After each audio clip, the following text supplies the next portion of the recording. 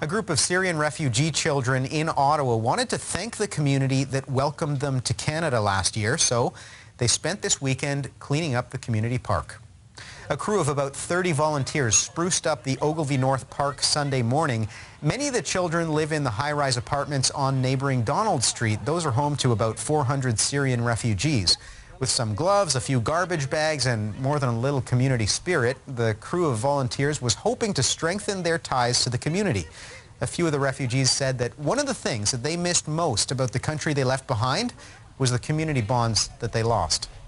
I'm here to clean the park, and I do everything to Canada because he helped us from everything so bad, yeah. Because everyone coming to play in the park and we needed to clean and no one put the garbage in the ground. Yeah, if we see it not dirty, I see it happy.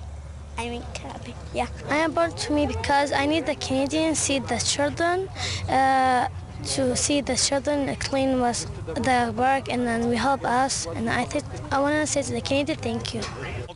And the city councillor for the area says he couldn't be prouder of his community.